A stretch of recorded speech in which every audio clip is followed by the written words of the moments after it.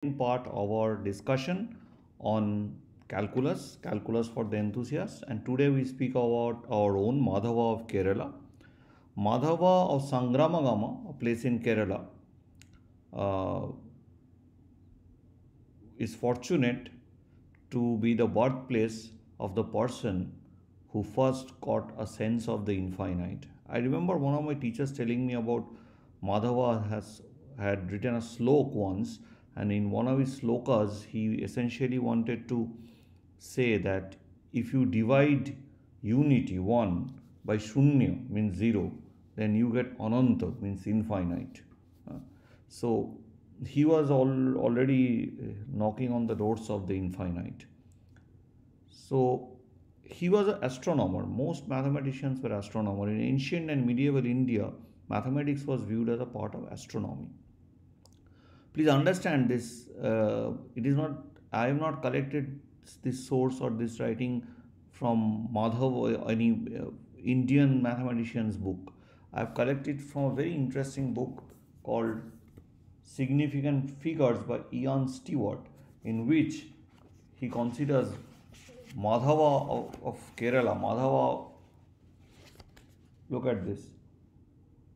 He writes the chapter as Innovator of the Infinite, Madhava of Sangramagama. So he is now internationally recognized. One of his most famous series is writing a number in terms of its tangents. So theta is equal to tan theta minus 1/3 tan cube theta plus 1/5 tan 5 theta. Look at this plus minus alternation and look at the symmetry of the denominator and the power of the tangent. How beautiful this result is. Now, written in terms of tan inverse, this would be the Gregory series. But Gregory series is quite intuitive to figure out because integral 1 plus x square by dx means dx by 1 plus x square. That is tan inverse x, that you know already. We have used it in the last lecture. So write 1 plus x square as 1 plus x square to the power minus 1 and then open it as a negative binomial. Okay. And once you open that as a negative binomial and then integrate term by terms, of course you can ask, can I really do integrate term by term? And still the answer of this new integrated series would be the integral of, would be still tan inverse x. So for a moment assume it is, then integrate it term by term. And once you integrate term by term, you will get actually the Gregory series for tan inverse x. So Kerala School of Astronomy and Mathematics, which was founded by Madhava. Madhava's old astronomical texts survive while his mathematical works actually come down through the later commentaries of his students and his fellow mathematicians. They have written in their work, about his teachings. Now, all of these people at those times who are actually essentially knocking on the door of infinity were interested in pi. Believe it or not, pi is the route to infinity, right? You might think that, oh, it's pi has to do with the circle, but that is the route to infinity, and that makes the whole thing so pleasurable at the end. So let us put theta equal to pi by 4, where tan theta is 1 at this case, in about this Madhava series, right? Or the Madhava Gregory series. Then pi by 4 is exactly this. So if I put theta equal to pi by 6, right, then you will immediately get this. So if you have pi by, when you write pi by 4, you get this. It very slowly converges towards the value of pi. But if you take theta equal to pi by 6, your values, as you keep on increasing, then add more and more terms, right? You add 1 by 9, minus 1 by 11, and so on and so forth. The number of terms that you have to add to go to a good approximation of pi is much more here than compared to here, this one, when you take theta equal to pi by 6. So that improves the speed of convergence, and that's what they were trying to do. They were trying to calculate as many as decimal numbers of pi very fast, and that was one of their aims, because pi was coming in many calculations, especially the astronomical ones, right, which they they were trying to do. As I told you, mathematics was a part of astronomy. So I also at the same time advise you to read a book. The paperback is always available in Amazon and many other portals. Here is the book called Infinite Powers by a very famous applied mathematician from Cornell University, Stephen Strogatz.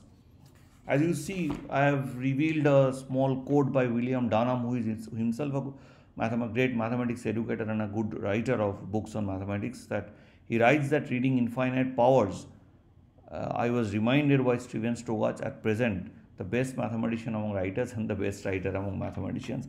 This book is beautifully written. Even I got a lot of concepts cleared when I when I read this book. When I found it, oh, it's so fascinating. The way he describes how Leibniz got to the fundamental theorem of calculus is just fascinating.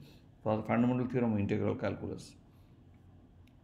So his book is basically based on the infinity principle, which sums up calculus. It almost would look to you as if you are integrating. So with this statement of the infinite principle, we will stop our discussion today. The infinity principle means the following. That is what Steve Strogatz says in his book. To shed light on any continuous shape, object, motion, process of phenomena, no matter how wild and complicated it may appear, reimagine it as an infinite series of smaller parts. Analyze those parts and end the result back to make a sense of the original whole. But the result, when you take the original whole, when you want to get the final result, when you have to have a view of the original whole, you have to take a limiting process.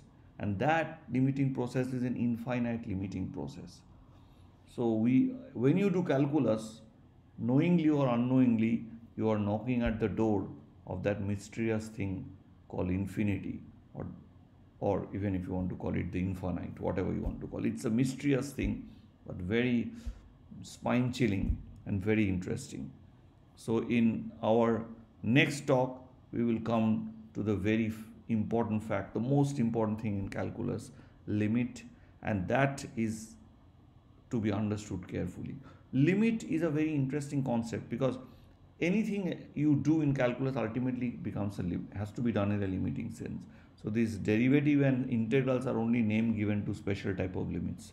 So we will look into those in our next discussion, and we will have a lot of fun. So thank you very much. I hope you liked that bit about our own mathematician astronomer Madhava of Kerala. Thank you very much.